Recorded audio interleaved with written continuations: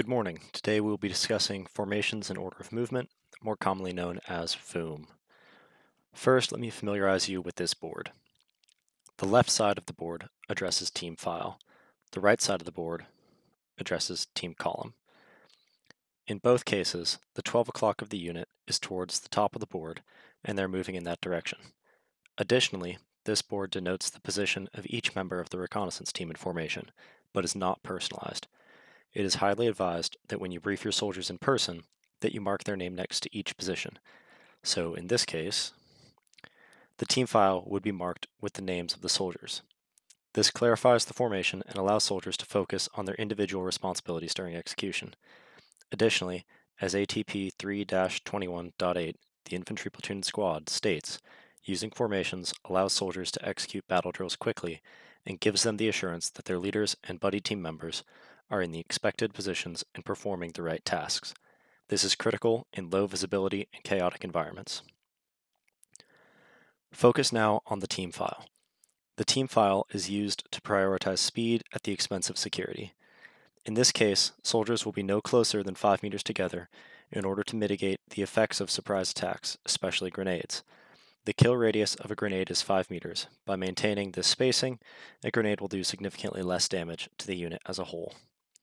The file is designed to place the SSO, or Senior Scout Observer, in the lead, where he can conduct land navigation and route selection for the unit most effectively.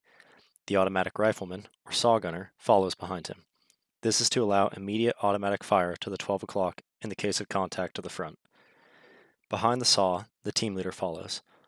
This position is optimal for the team leader because it maximizes his control of the unit while still placing him far enough forward to make critical decisions if contact is made. The RTO follows him in order to provide redundant FM communications with hire. The 2 scout observers follow the RTO. This places the ARTO, or Assistant RTO, next to the ATL, or Assistant Team Leader. The ATL is placed in the rear of the formation in order to maintain accountability during movement and for counter-tracking. There are 4 explicit advantages of the file. First, the control that it allows the team leader. There is almost no chance of elements becoming separated during movement. Second, that it has the ability to generate a maneuver element with the front 4 soldiers. However, this element does not have immediate separation from the trail element, and to gain that separation, it will have to move aggressively. Third, the file has secure flanks. The entire file can turn immediately to the right or left and employ all 8 of the team's weapons against a threat. Fourth and finally, the file has significant speed. Only one path needs to be cleared, and hence route selection is greatly expedited. The file has some disadvantages. First, it has reduced ability to achieve fire superiority to the front. In order to generate significant firepower to the 12 o'clock, the team has to conduct a deliberate react contact. Second, the file clears a limited area and concentrates the unit. This means that the file is unsuitable for reconnoitering large areas while moving. Third, the file transitions poorly to bounding overwatch, or base of fire and assault elements. Bounding overwatch requires 2 separate elements, each overwatching the other's movements as the element moves into contact. The file maintains a single element and is thus unsuitable. Finally, the file's depth means that a single machine gun can easily achieve enfilade fire of the entire element. Enfilade fire occurs when the long axis of the machine gun's beaten zone coincides or nearly coincides with the long axis of the target. A file will look similar to this in the real world, assuming that these soldiers were traveling off the road and through the vegetation. Direct your attention to team column now. This formation is used when the situation is uncertain. It allows fire to be readily directed in any direction and disperses the unit across the terrain. It is composed of 2 separate maneuver elements, each composed of a fire team wedge. Each member of the team is 5 to 10 meters apart, 45 degrees from the soldier ahead of him. The 2 wedges are separated by 20 meters when traveling, or 50 meters during traveling overwatch. The additional separation of traveling overwatch allows the team to make contact with the smallest element possible and provide the team leader necessary standoff to flank with the other element as needed.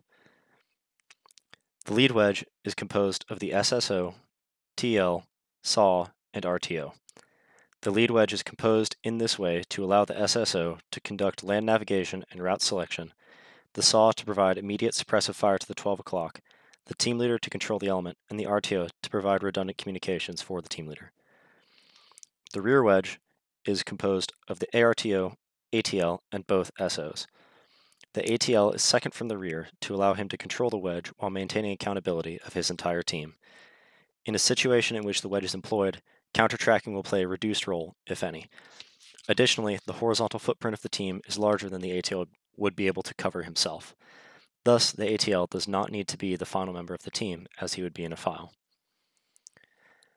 There are 4 advantages to a team column of fireteam wedges. First, the TL has control of his element given his central position. He can maintain this control even in restrictive terrain, as each member of the team has visual contact with the soldier closest to them. However, in severely restricted terrain, the team will have to collapse back into a file. This is done easily as the file and team column support each other by the placement of their personnel. Second, the elements of the column can easily transition to either a base of fire or assault element in the case of a react-to-contact drill that is followed by a squad attack. The tactical versatility of team column provides options to the team leader. Third, the column is secure to the front and flanks, as fires from one of the fire teams can easily be masked in a react-to-contact. No matter what direction the formation is attacked from, there are never fewer than 4 weapons that can immediately be oriented in that direction without fear of fratricide. Fourth, as mentioned earlier, the team column easily transitions to file. It can also easily transition to line by the trail element moving to the right or left of the lead element to place the entire team on line. There are 2 primary disadvantages to the team column. First, the trail elements are required to clear their own path forwards. That is, while in file, the SSO clears a path that all team leaders can follow. However, in a column, each team member is clearing their own path forwards. This slows movement. Second, there's a frequent need to transition to file in restricted terrain. While in some restricted terrain, the element will be able to move in a column, there will be instances that the terrain becomes severely restricted and the team must collapse back to a file. Any change in formation is accompanied by a temporary slowdown in movement as the element readjusts their spacing. Overall, team column of fireteam wedges provides versatility and options to the team leader that allow him to react to multiple situations on the ground. The final formation we will address is the platoon column of team wedges. This formation is simple in that both teams in the platoon are in a team column of team wedges on either side of the headquarters element, which is in a diamond formation. This formation allows the platoon 360-degree security, 2 separate maneuver elements with which to react to contact, and an even distribution of firepower. Note that the teams are arrayed as opposites. If the lead team's saw is on the right, the trail team's saw is on the left. This is true for all soldiers in the column, as it ensures an even distribution of men, weapons, and equipment in the column. Note also that there is always a gap between the elements, either a 20-meter gap between the lead team and the HQ element while traveling, or a 50-meter gap in traveling overwatch. There is always a 20-meter gap between the headquarters element and the trail team, in both traveling and traveling overwatch. The platoon will use this formation unless there is severely restricted terrain, in which case the teams will be deployed directly to their objectives and will travel in file. The HQ element will likewise travel in a file. Finally, due to the reduced footprint and specific mission set of a reconnaissance platoon, this formation will be used infrequently and will be the only platoon formation employed. Note, however, that line infantry platoons have a much greater variety of formations due to their increased mission set. This presentation has addressed the following. First, the 3 principal formations employed by C Troop reconnaissance platoons: team file, team column of fireteam wedges, and platoon column. Second, the reasoning behind the placement of men, weapons, and equipment in the formations. Third, the advantages and disadvantages of each formation and the times when they can be best employed. In preparing this presentation, the following resources were used. For questions or comments, email charlietrooptactics@outlook.com.